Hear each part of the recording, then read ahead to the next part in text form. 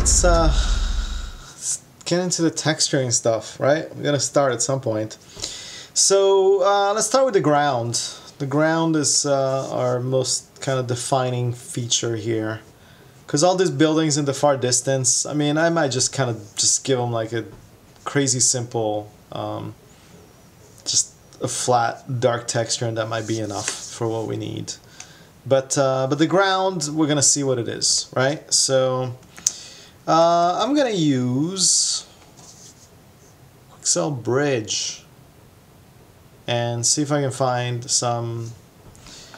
I mean, I'm not gonna find something that's like this kind of orangey red for sure, but maybe there's something that I can find that's a good base for this, and then I can maybe do some color correction on it and get it to be a little bit warmer. We want surfaces, soil,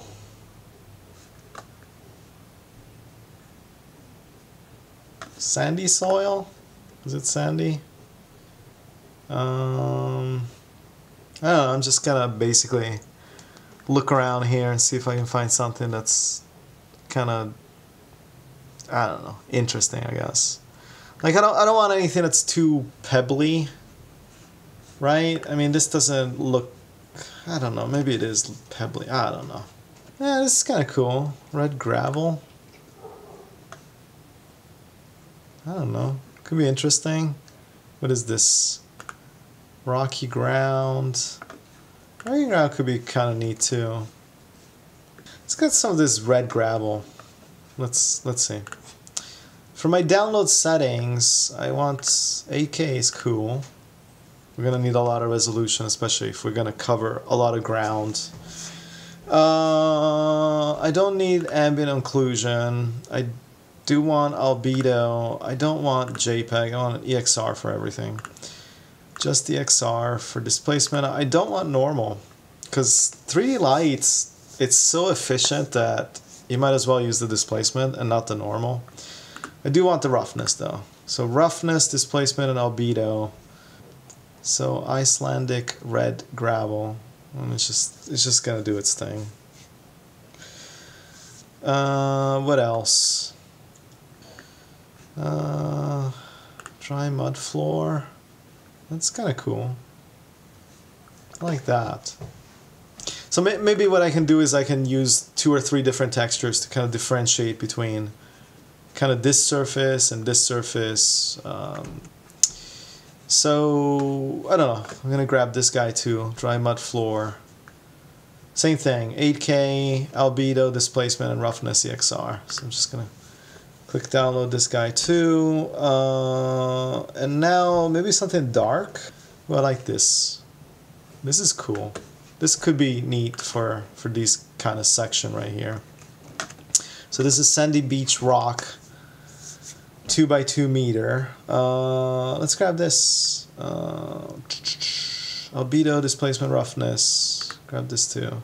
I don't need this. I want to go back to Houdini. Alright, here we go. Back into Houdini. Alright, so let's go into the materials. 3D light, material builder, and I'm just gonna call this ground. Ground for ground. Okay. So we got our little terminal thing, which is our basic, our output. I'm just going to put a principled node in here, wire that into the surface, and let's assign it. So render ground, just going to go into render settings and going to run my material setting, ground, accept, good. Oh, and we crashed. See you in a bit. Alright, and we're back. Sorry about that. I knew it was going to happen sooner or later, right? It's Houdini. It is Houdini after all. Alright, so the first thing, let's start with this. So these are the 3 things that I picked up on Quixel Megascans. One is this sandy rock beach. One is the red gravel and dry mud floor. Let's start with this guy. So back in Houdini, I have the albedo for this particular texture, and then I have a displacement, a roughness, and a preview. So albedo goes into the color, and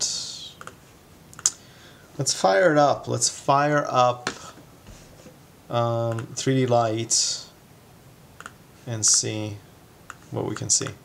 I'm also gonna, we're in IPR, I'm just gonna set this to disable some stuff that we don't really need right now, such as, I'll leave the atmosphere for now.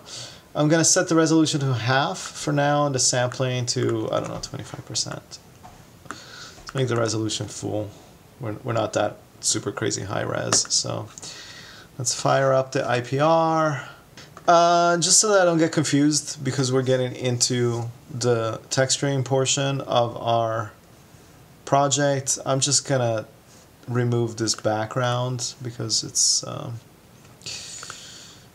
kind of confusing me. So I'm just gonna put like, okay, so yeah, so this is oh, this doesn't look like much. You know why? Because I don't have any UVs on my ground. Ha. Ha. I'm also going to switch to my work cam. I'm going to switch to my work cam because I want to have like a little bit better sense of what the layout of my ground is going to be. So let's do that. I'm just going to board the IPR right there. I'm just going to say I want my work cam right now. Hit render again. So now we have this point of view. And work cam, I'm gonna hit the lock button so I can kind of move around and take a look at what we got. So, however, before I get all crazy, and because we did have a crash already, I'm gonna stop the IPR for the time being. And I'm going to go into my ground and let's give it some UVs. So start with normals. It doesn't have any normals. And I think UV project is what I keep telling people that works just fine for grids. And if we do a visualize UV, scale this down to 1. We got stuff. Okay, cool. We got UVs. Go to the null. Call this out. Highlight this, and be done with it. Okay. So, all right. Now we can fire up the IPR and see what we got. Let's do a couple of things. First of all, we're just working on the ground, so I'm just gonna shut everything else off except the ground. So turn these guys off. We don't really need to see the buildings. Just gonna make things go a little bit faster. And then I'm gonna crank the environment light up again so that we can see what the hell we're doing. Okay, so here's our ground, right? You guys can see this? Yeah. Okay, good. So it doesn't look like much right now, except it's got this texture on it. Not very exciting. So let's do stuff to it. Let's, well, first of all, let's label stuff. So this is our albedo. Command Option. I want to bring in my roughness, right? And I want to bring my displacement. Okay, cool. And let's just call this sand, so that we know what the hell we're doing. Okay, so roughness into roughness. Did it change anything? Maybe. It did stuff. I don't know what, but it did something. And then the thing that's probably going to make the most difference for us is going to be the displacement. So let's pump that into our displacement normal bump value. But see, now it looks crazy. That's because it's set to bump map.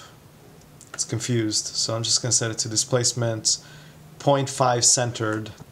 It's going to take like the lighter values and push them up, and it's going to take the darker values and push them down, but try to keep like the grid roughly where it is. So bump displacement, what if we pump this up to a lot more, about like 10. Yeah, now we're kind of starting to see things happen to our geometry. Can you see it? Let's make it like crazy, like 50. Alright. The reason why I need to make it crazy right now is because our grid is so huge. It's really like just a massive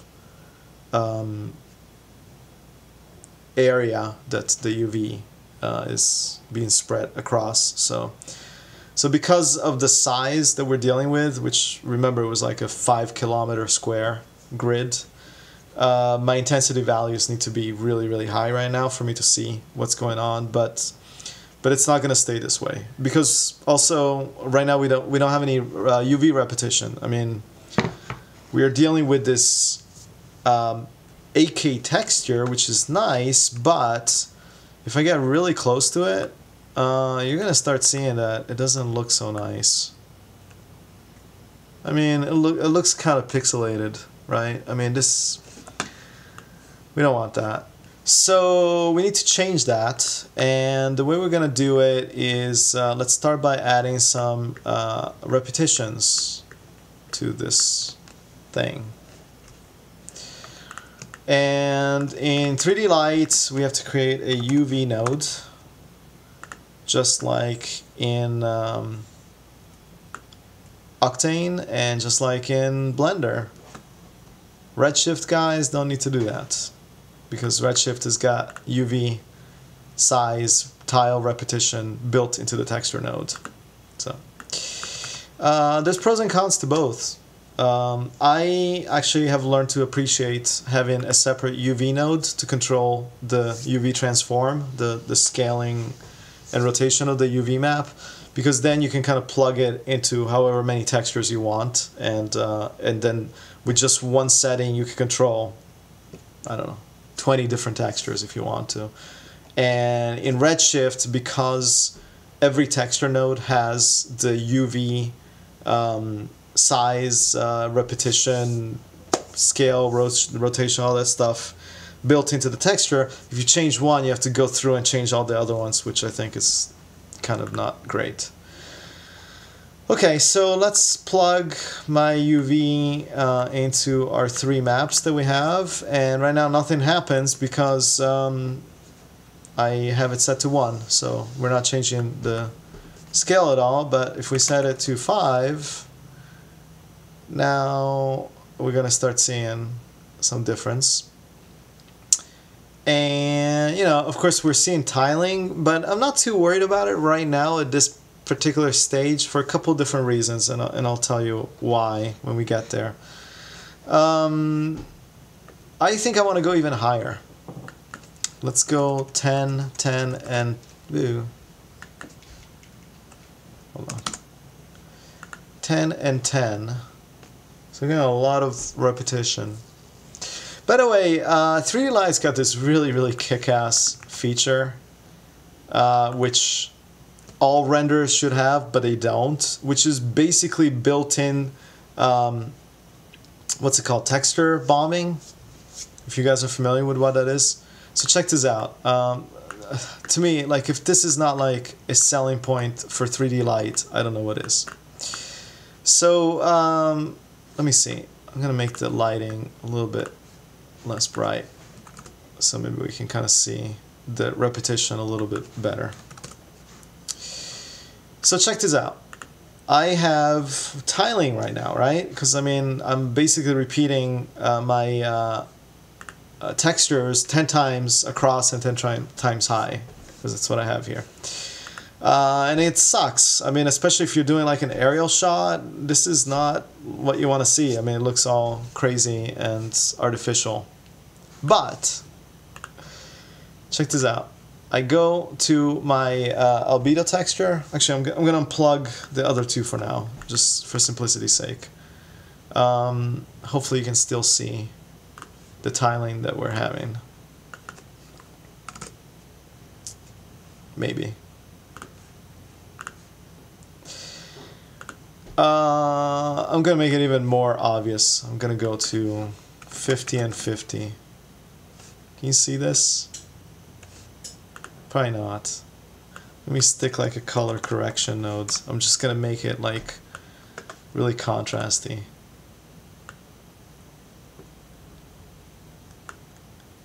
Contrasty. Bring the saturation down. And make it really, really crazy contrasty. Bring the gamma down. Alright. How about that?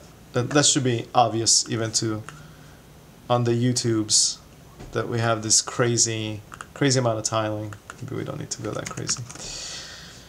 Okay. So this looks like shit. It really does. It's terrible. However, check this out. We have a tile removal function built right into our texture, and if I click this guy, look at what happens. Automatically, it kind of generates this kind of noise sort of pattern and automatically kind of rotates, scales, curves, and does all sorts of crazy stuff to our texture. Here, let me get rid of the color correction so you see like the final product. And all of a sudden, even though we are, we're using a huge amount of repetition, there is no tiling visible. Isn't this cool? I mean, this is like one of the coolest things ever. I don't know why all renderers don't do this, but to me, like 3D Light, just for this, kicks ass. Let's enable it on my tile removal here, and I'm gonna put it on my displacement as well. And so we bring the roughness and the displacement back in. Yeah, with the displacement you can see it a lot better. We're basically, I'm gonna make the displacement really crazy. I mean, there is no tiling. I mean, I can't detect any pattern whatsoever that would give away the fact that we're tiling the texture, at least not 20 times across. And the benefit of this is that if I go like really, really close with a tile removal enabled, we can get like really, really close to our texture, and we have all the resolution that we want, and we don't have to worry at all about, any sort of perceivable repetition. The only thing it doesn't like is, at least at the moment, I know they're trying to fix it, they're working on this, it doesn't like when the displacement is also using tile removal. I think it kind of wigs it out a bit. So for right now, I'm just gonna leave it as is with just the tile repetition, because we're gonna use some additional ways of blending textures together, and we might not really need to use, like, we might not really need to worry about tile repetition. Let me show you what I mean. Let's bring in some of the other textures. So, I'm gonna go back to bridge. So we have this sand texture, that's what we're using right now. Then we have this red gravel, and then we have this sandy beach. So let's do another principled, and this is going to be called sand beach. Okay, and I'm going to bring in a texture, and this is going to be our albedo, and I'm going to point it to sand beach. Should be somewhere in here. Where is it? Sand fine, sand beach. right? Is this the right one? Yeah. Cool. Is that a larger preview? Yeah, yeah, that's what we want. So this is kind of like our dark kind of colored. So we want to bring the albedo, and then we want to bring the roughness.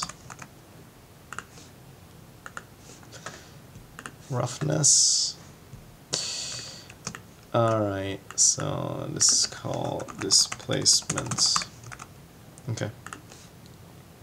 And I'm going to point it to our displacement. Okay, cool. Cool.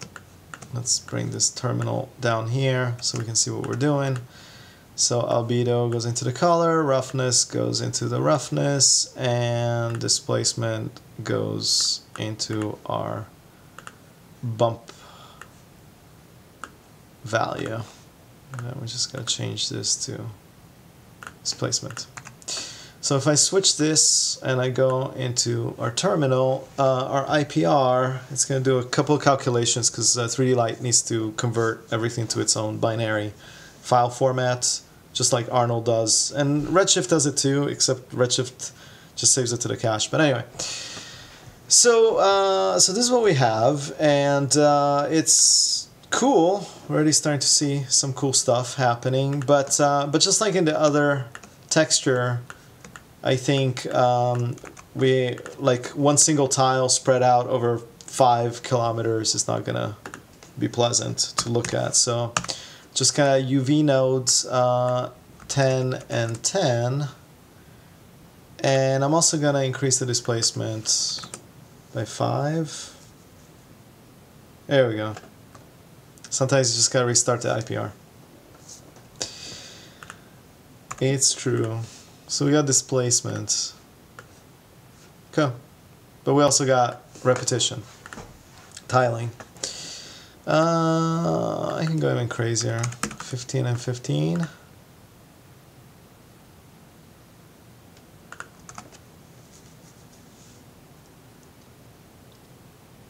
No. Let's do 10 and 10. Okay. So basically we have this sand texture. The displacement is not updating. I should tell that to the 3D Light guys so that they know that this is what's going on. So we have this sand texture, and then we have this beach, sand beach texture. Okay. And let's bring in our red, our crazy red sand. I'm gonna go back to bridge, just so I know. Red gravel. And what's it called? Ground gravel. Alt click, option click. And I'm gonna call this red gravel. And I'm just gonna, for right now, I'm just gonna get rid of these guys, and I'm gonna point this to, so if I pump this into my surface, refresh my IPR, so I'm gonna pump this guy. Let's start with 10 and 10. Okay, so we have our red gravel, and I just want to be able to basically use some sort of mask to differentiate between these 3 different textures and see if I can get to something that looks kind of cool and somewhat like organic looking, I guess. Because right now it doesn't look organic at all. It looks very, very repetition-y. I know you guys probably can't tell from looking at this shot right here, but if you could see the resolution that I'm seeing, you'd see that it looks like crap. Okay, so 3D Light gives us a layered node, which basically allows us to go to layer these 3 different textures that we have.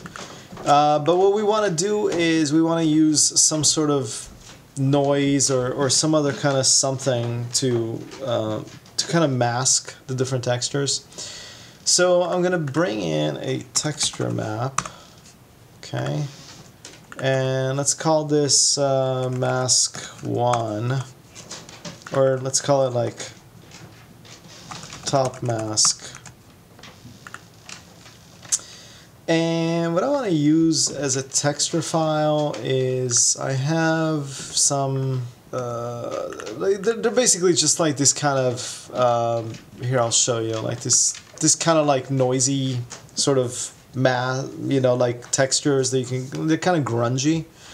But even something like this would work, I think, for one of the masks. Let me show you. So I'm going to bring this into the top mask. I'm going to, just so that we can kind of see a little bit what the hell we're doing in general, I'm just going to create like a new principal node. Okay, so if I take this top mask and I put it into our color, you'll see a little bit like, we should see exactly what's going on here. So we have this, our texture, our kind of grungy texture that's just kind of mapped over our surface. But this is going to be great as a mask, okay? So this is going to do the trick. What I do want to do is I want to put like a remap node on it. And actually I want to pump this into the inputs.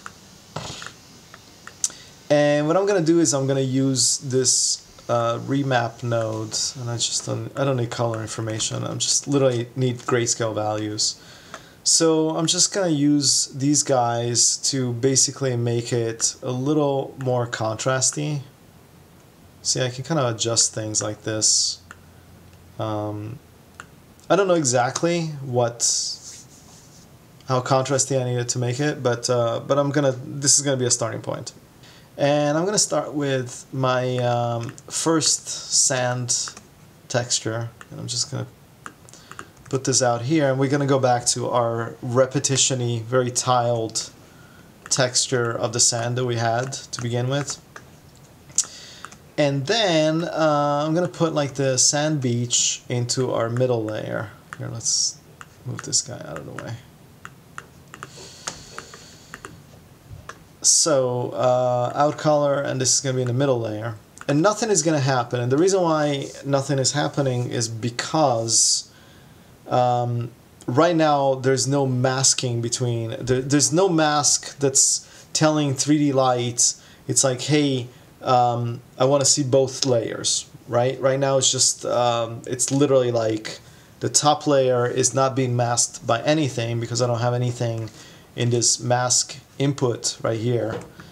So let's put the mask into our top mask, and we should start seeing something pretty dramatic happen. So if I bring this guy up, okay, so basically I just need to adjust our remap, or as Redshift guys know it, I need to adjust the ramp. That's all it is.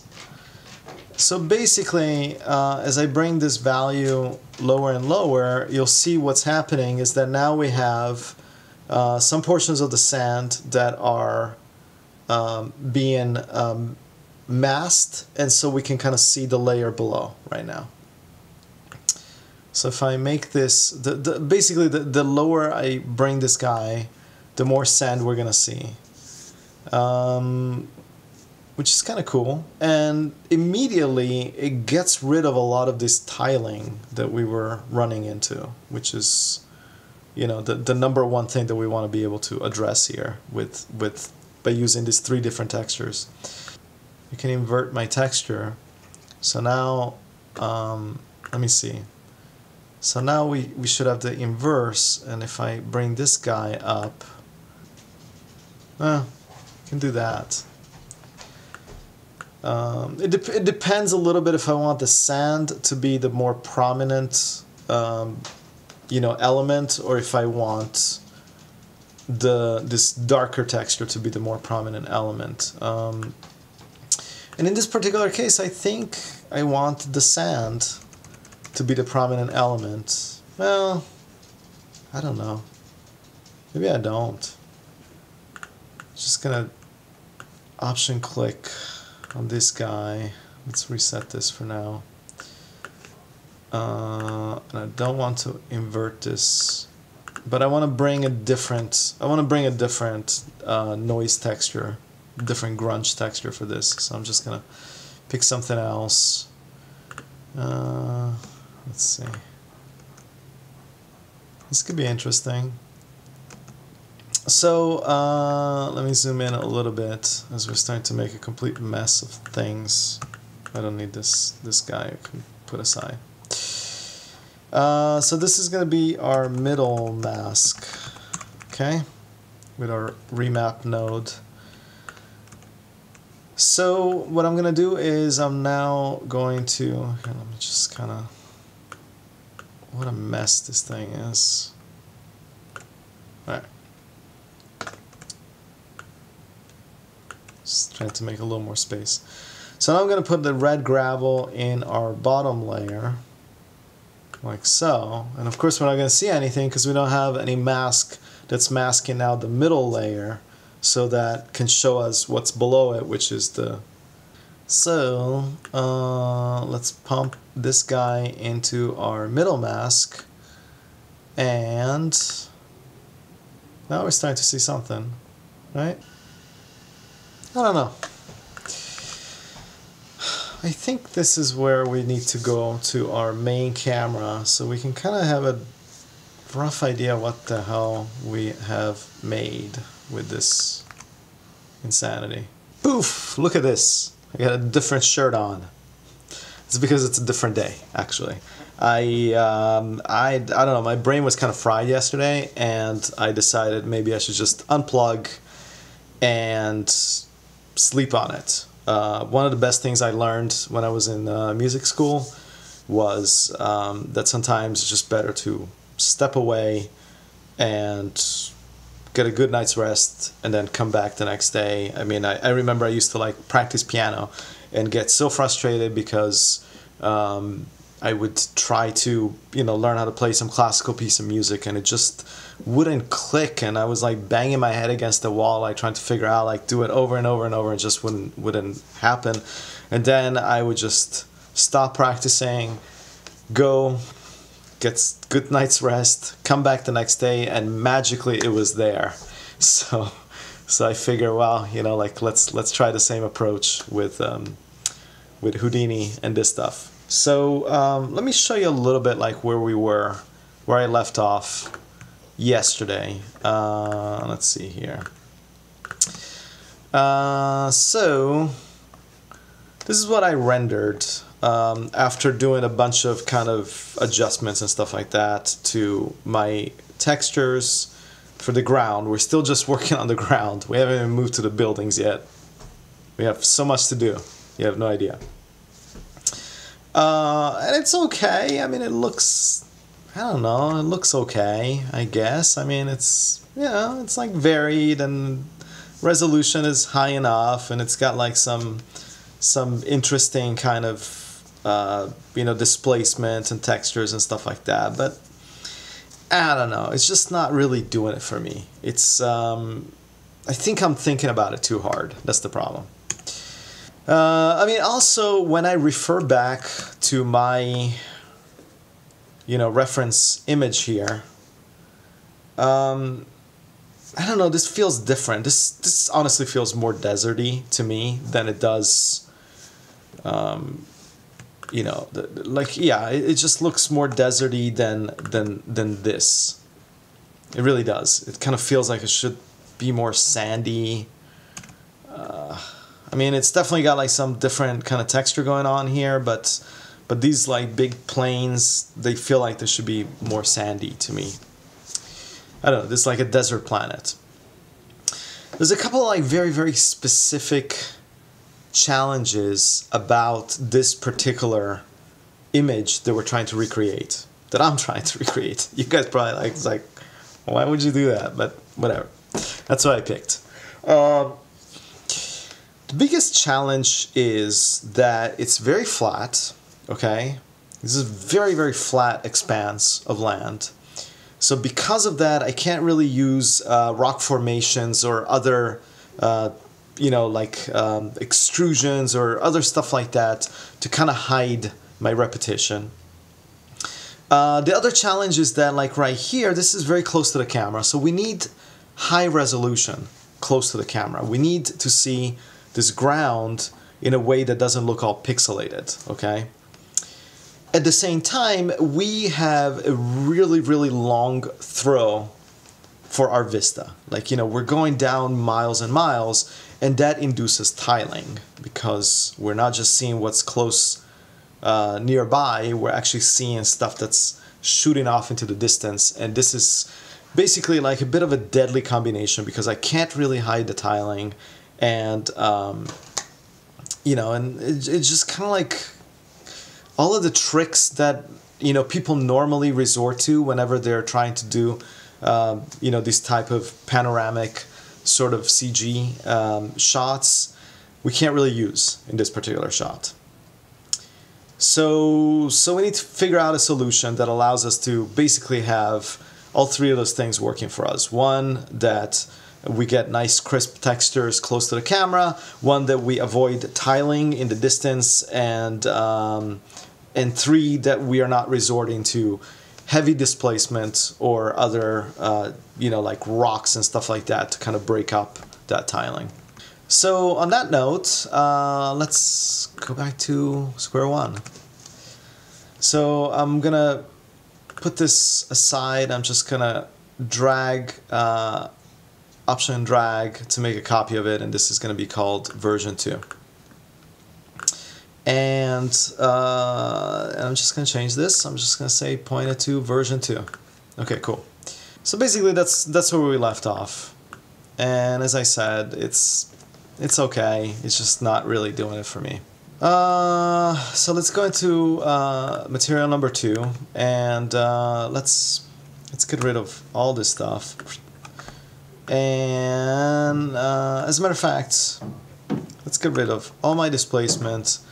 Let's just go back to the sand. I think that that's what I need to do, because when I look at my 3 different materials that I downloaded, I think this red gravel is not necessary. I'm gonna allow the lighting to actually color the sand and give it more of this auburn, orangey, red type of vibe, as opposed to actually using a material that has that built in. So we got sand. So that's kind of nice. How are we going to fix this? Because I need more resolution, I need more repetition. I have this white vista, and you know, I need to fix this issue because otherwise I don't have my ground. So the way I engage it, I just click on this tile removal button right here and do the same thing with my roughness. I want to remove so that it matches. So that's good. And then the other thing I want to do is, now that I'm using this tile removal, now I can pump this guy back in on my UVs and change my UV to be a lot tighter. And you can see that I'm still keeping my resolution. I mean, we're getting close. And the stuff still looks good. I mean, you can kind of see, I don't know if you can kind of see some of these details right here. This crack. Like, we're really, really close to the ground right now, and it's looking good. I mean, it's high resolution enough for my taste. Yeah, I mean, I don't know about you guys, I'm really not seeing any tiling. I mean, to me, this looks good, and as I said, we're really, really close to the ground right now. So, so there you go. I mean, I gotta tell you, like 3D light, just for the tile removal option. I don't know. Like, I think that's the killer app for me. Well, especially if you're doing this kind of stuff. We have the sand. We have this sandy surface. We got that covered. But then there is this portion right here that looks like it's like a darker, you know, maybe more volcanic something, you know, there's, I mean, it definitely looks like it's a different type of mineral deposit on this, you know, this particular portion of the surface. Let's try a different technique because I want to be able to control things a little bit better. Okay, I'm not going to be able to control them 100%, at least not at this level, but I could probably define a little bit more where it is that I want this dark sand versus the light sand, okay? Because I'm trying, I like, there's several things going on in this image, but you know, like these darker kind of features are actually kind of leading your eye towards the city. And as a matter of fact, this little, almost looks like a path right down the middle of sand is also kind of, you know, a pointer that is kind of guiding our eye towards this entire composition. So how are we going to do that? Let's go to our geometry, our ground.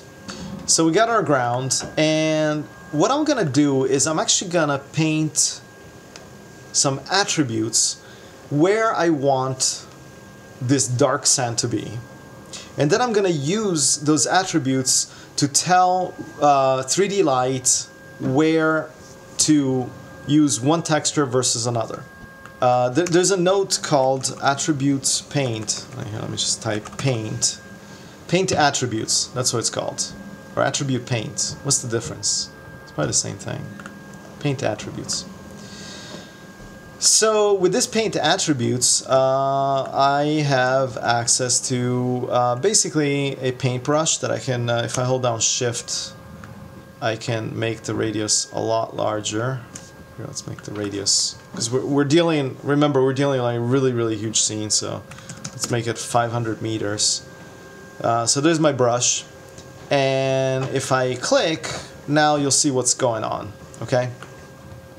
The problem is that an attribute paint works on the resolution of the geometry, and right now we have a very, very low resolution grid. It's just like 10 polygons by 10 polygons. What I need is more geometry, more polygons on this grid. So let's do that by, before our attribute paint, I'm gonna do a subdivide node. Let's go 6. It looks crazy, but it's really only about 330,000 polygons. That sounds like a huge number, but it really isn't. I mean, Houdini can easily handle, like, you know, millions of polygons in the viewport. 3D Light, being a CPU renderer, can handle millions and millions of polygons on render time. But after we have this, we can put like another node and we can reduce the polygons, because at that point we don't really need them anymore. We just need them for our attributes. And once we capture the attributes, I think we can down convert the polygons. But I'm not going to worry about it because, as I said, 330,000 polygons is, I mean, Houdini can eat this for breakfast. However, I want to be able to do it in such a way that I can kind of reference our image, this guy. Because at least I want to have a rough idea of what is it that the camera is seeing, right? So that I can kind of somewhat paint according to, like, it's never going to be exact, right? I mean, I'm not going to be able to, like, replicate this drawing exactly. I mean, you know. But at least I want to be in the general ballpark, because I do like this composition as a whole. So what I like to do is I'm going to hit Command 2, and that's going to split my viewport into 2, okay? And I want to make sure that you have the render cam selected on one of the split views. So this is going to tell me what the camera is seeing, okay? On this right viewport right here, I actually want to see not a perspective, but I want to see a top-down. Okay, so here's, I don't know if you can see it, here's my camera right here, and this is my landscape. So now that I have this, here I'm going to make this, there's an attributes tab right here, and right now it's just called mask, which is right, but I'm just going to put like an underslash and a 1. Just because I might actually use multiple masks. I don't know yet. Probably not, but let's just give it mask 1 for now, and a little bit like let's start from kind of this side maybe. Something like that. And I'm just going to continue it over here, even though we don't really see it, but I'm just assuming that this dark sand continues off to the right. I'm going to make my brush a little bit smaller for this. So maybe somewhere around here.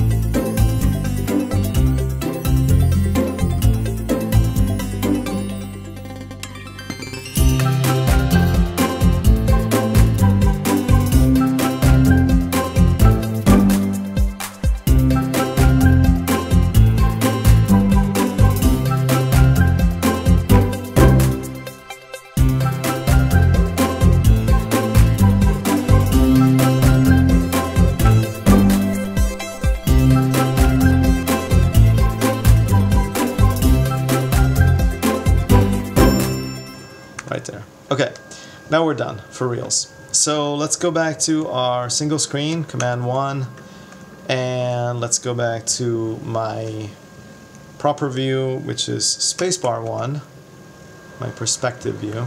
Okay, here we go. And we can kind of shrink this guy down, and we can take a little bit better look here at what we're doing. So, okay, so we have the attribute, I call the attribute mask_1, and as I said, I mean, it's kind of allowing me to art direct a little bit better where, so that I can use this mask specifically for the sections where I want my dark sand to be. So this is what we were working with, our sand, and what 3D Light has is a utility node, or utilities. It's called attribute read, and Redshift has something very similar. I don't know offhand because it's been a while since I used Redshift, but same difference. Usually, like whenever you bring attributes into a render shading environment, what ends up happening is that this defaults to CD, which is color diffuse. That's what CD stands for. But we don't want to use the color diffuse. We want to use our attribute that we called mask_1. Remember? So how do we know that we're reading the right attribute? Well, let's put it into the color. So I'm just gonna cut all these guys out for now, and I'm just gonna go out of color into my color. So if I zoom out, look at this. Look what we got. Right? That's what we drew. Exactly what we drew.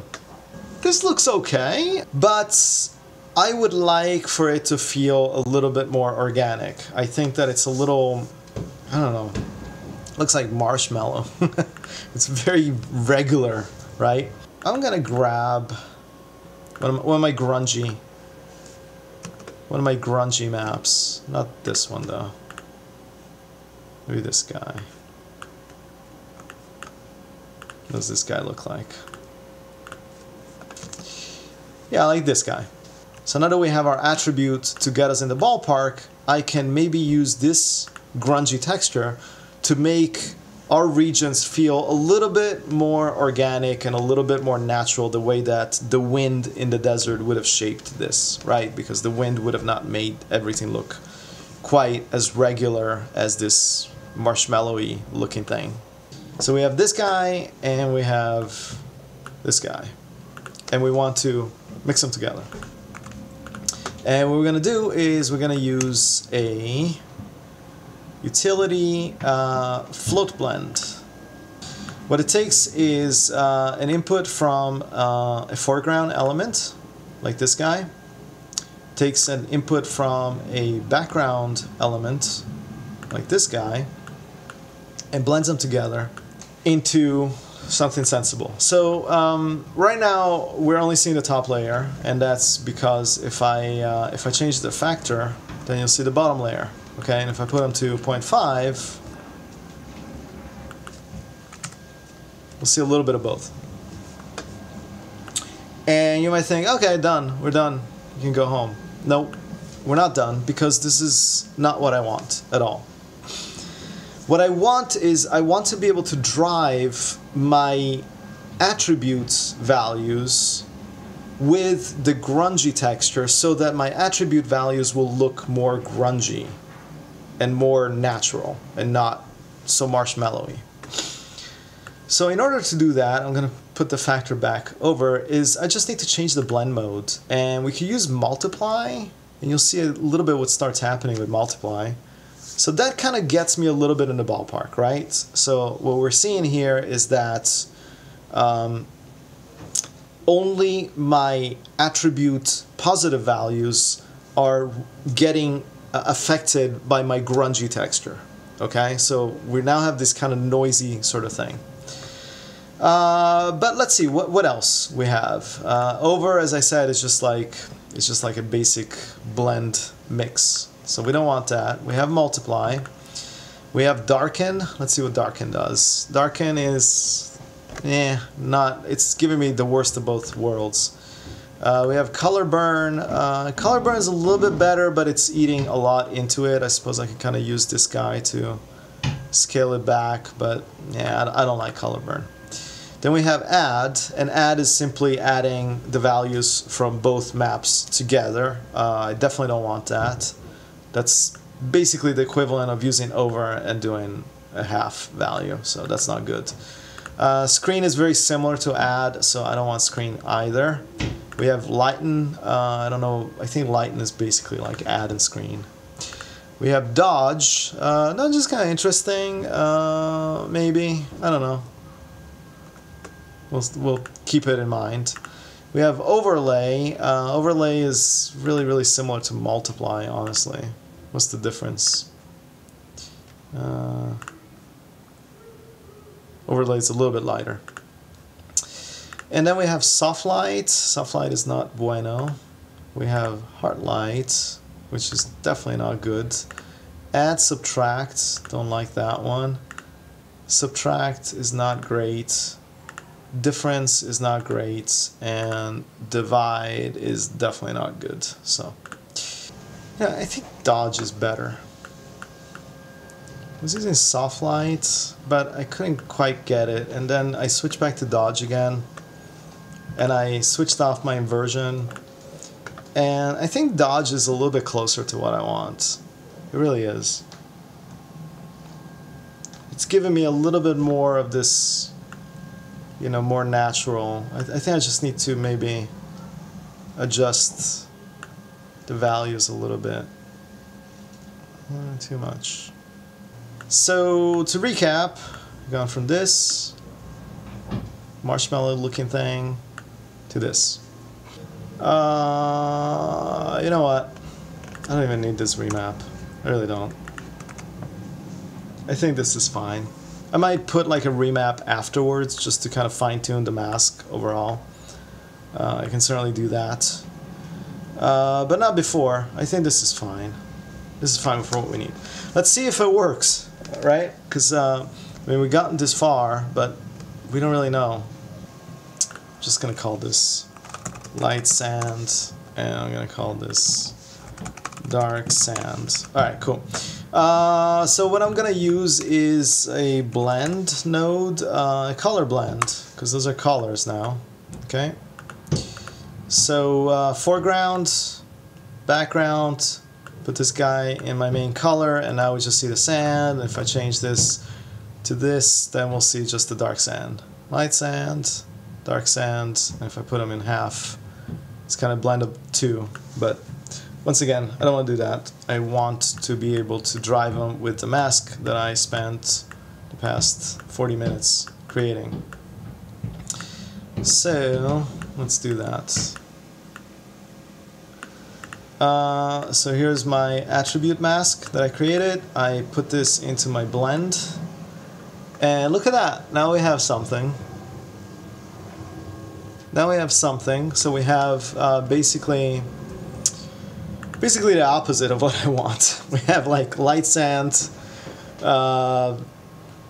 in the spots that I painted, and then we have like this dark sand in the other spots. So this is not good, but it's easily fixable. All I have to do is just swap the places. 1 and 2.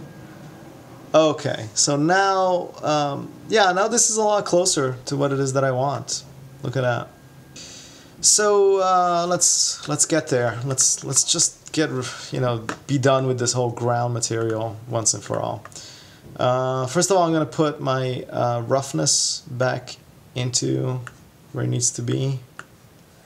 Hold on, let's organize stuff. Dark sand here, color blends, blah, and the mask right here. And then I'm gonna take my roughness and displacement maps, bring those guys in here, put the roughness into roughness, put the displacement into displacement, maybe refresh my IPR just to be on the safe side. I just want to be able to adjust a little bit, like where this dark sand is versus where the white sand is. And I'm just gonna take my mask result and I'm just gonna put like a remap node, which, as I've said many times, is the equivalent of the ramp node in Redshift. And we got the output of the float, out of the float, and let's just kind of mess with it and see a little bit if I can bring back. Alright, so now I'm actually eroding the black sand, but actually I want more dark sand in that lower corner, so let's go the opposite. Okay, we're starting to get there. Just for shits and giggles, what if I'm just using my original attribute mask to drive? Okay, so that's where we were. I'm gonna put a remap for this guy too. I just want like this extra, as much flexibility as possible. So, no.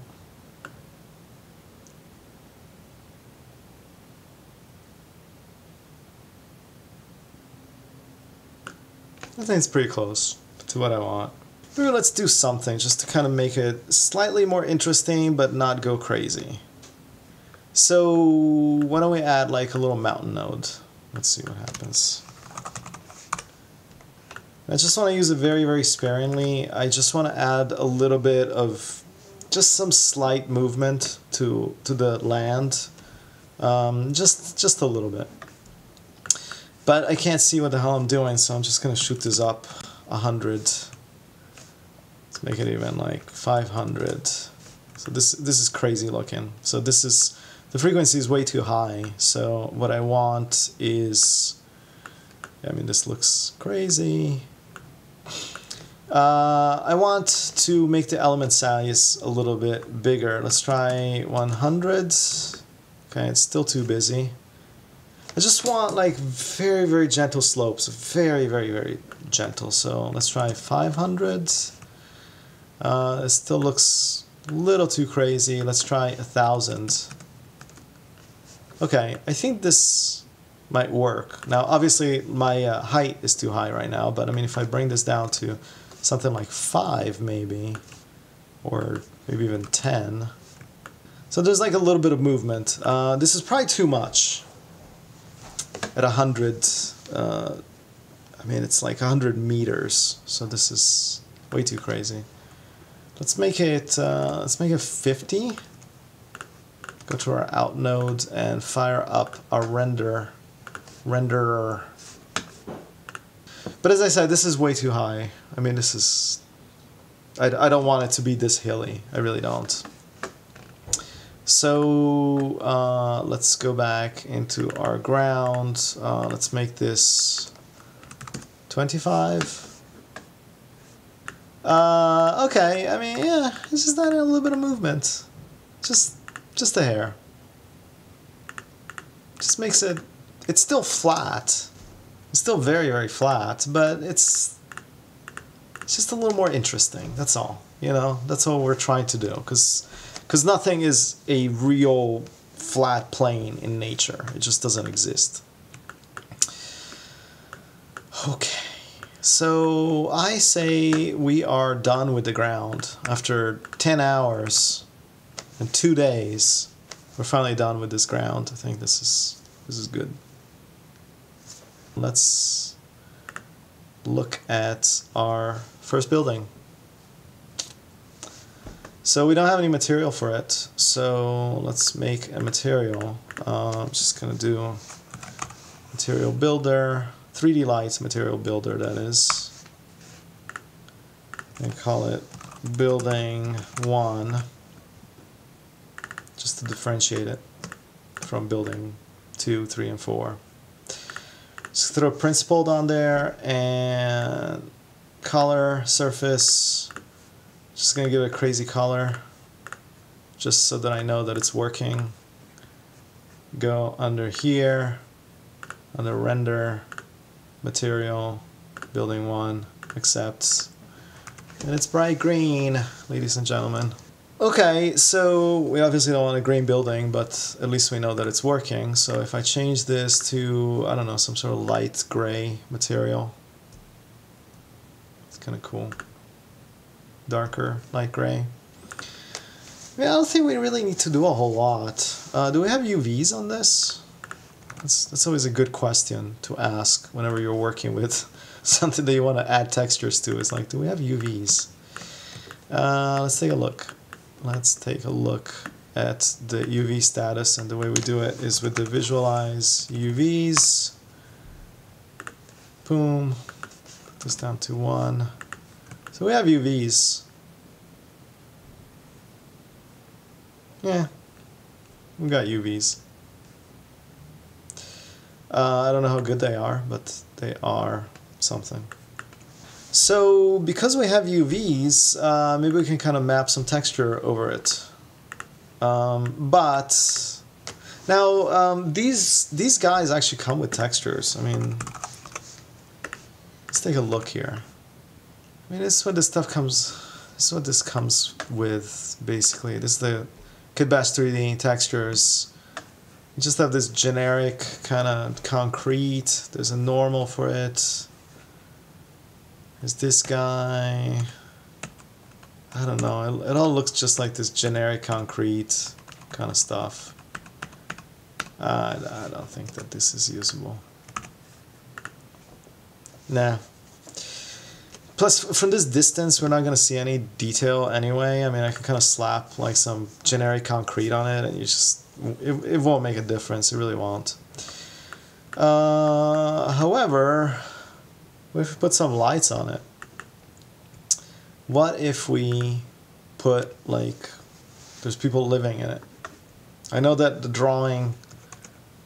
I know that this drawing doesn't really have any lights in these buildings, but you know, it's a city. People live in cities. So I think there should be some apartment buildings and stuff. So here's what I have. I'm going to show you. I made this myself, but if you watch my Jace placement tutorial, or you should, you can basically make something very similar in Jace placement. So, and what this is I went to textures.com and I basically purchased a bunch of windows, nighttime windows, and I just kind of arranged them on an 8K texture square. And I have like different kind of versions of this. This is like the most sparse one, which I think is what I need for this particular one. But for instance, I have this guy that is a lot busier. So it's just kind of like I literally just kind of copied and pasted a bunch of this kind of nighttime windows kind of stuff, and this comes in really handy when you're doing cityscapes. And I'm actually going to make a tutorial probably similar to this about cityscapes. But anyway, as I said, I mean, you can do the same exact thing using Jace placement. Jace placement is going to give you something closer to this. So it's not going to have like the actual windows. It's just going to be more like dots. But the result is basically the same. So for my intents and purposes, I'm going to use the one that I made myself. But as I said, if you fire up Jace placement, it will work. So I'm going to pump it into my incandescence multiplier, and you're not going to see anything because my incandescence is set to black. But if I change that to white, you might start seeing something. Let me put the intensity at 100 so we can... Whoa, look at that. Okay, so basically we have lights. Look at that in our building. I think the problem is that we have too many. So maybe let's make this 0.5 and 0.5. About 0.25 and 0.25.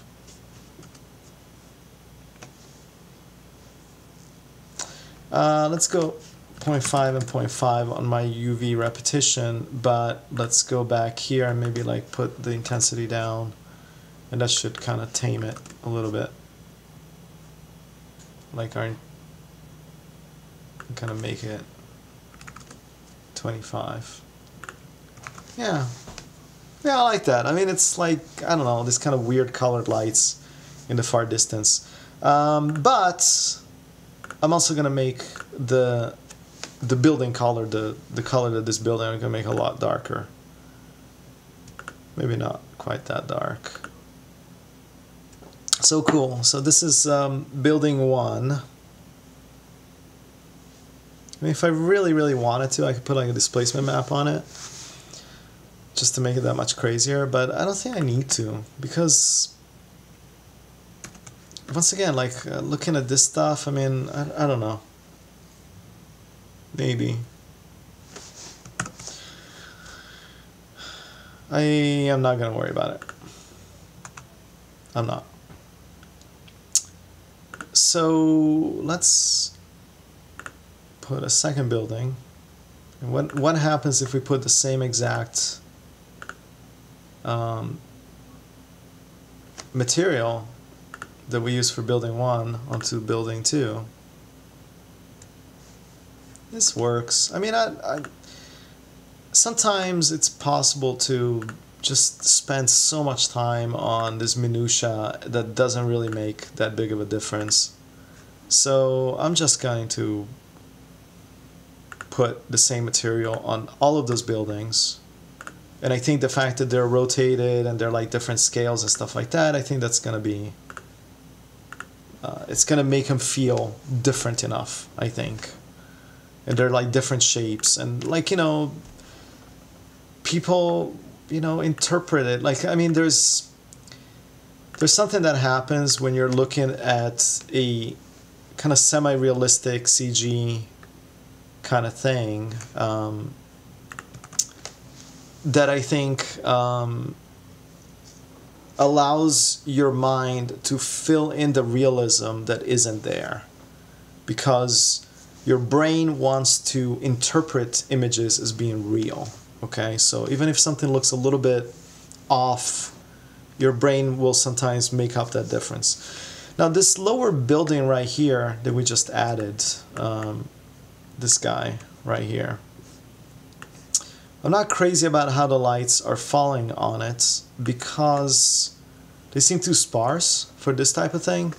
So what I'm going to do is I'm going to make a second material, and instead of calling it building 1 and building 2, I'm going to call it building A and building B, just because we're using these on different numbered buildings, and I don't want to confuse it so that building 1 is only building 1.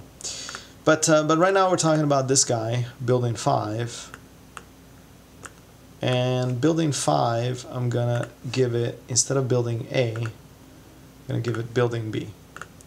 Why am I doing that? Because I actually want to go into building B and change the UV for my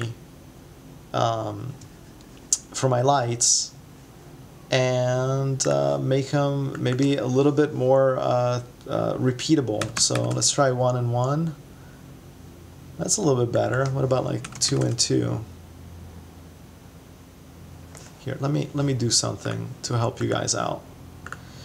I'm going to switch to my work cam. I'm gonna start the IPR, and now, whoa, come back here. And now we can kind of see a little bit better what in the world is going on. Okay. This should make it a lot easier for you guys to see what I'm seeing, because we can now zoom into our various buildings. So yeah, I mean, that's kind of cool. Might have a building C in there somewhere too. Let's do building B. Building 10, I like this guy. I like that it's, everything is very curvy, and this one is kind of more square, so it's kind of cool. Building A, building B,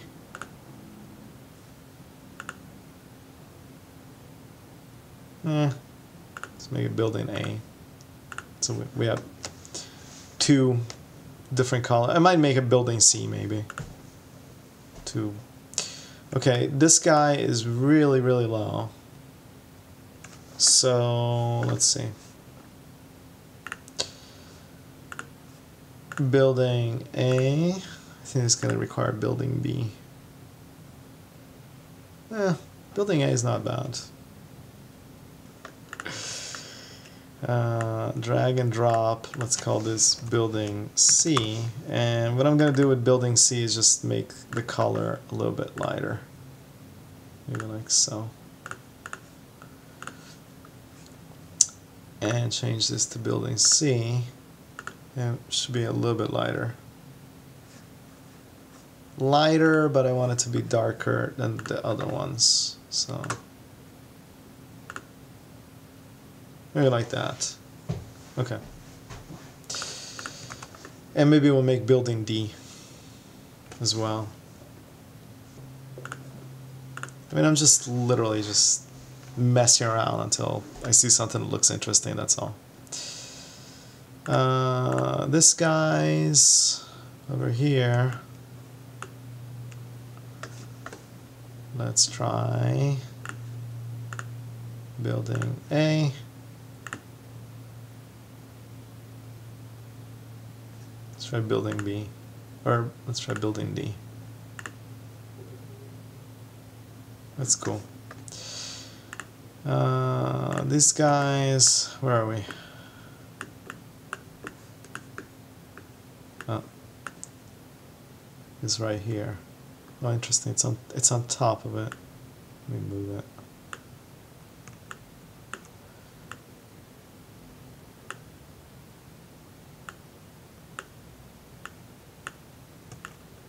Like that. Let's give it building A. I might copy and paste some of these guys, but for the most part they're working for me. Okay, let's call it done for now. I think we've gone long enough on textures. So let's call this the end of part 2, and I might kind of revisit some stuff a little bit later on, but for right now I think we reached a good point on textures, and I've covered plenty. So in the next part I'm going to be covering creating the clouds, because clouds are a prominent feature of this particular scene, and I think I need to spend some time on getting some cool looking clouds. So on that note, thank you for watching, and see you soon.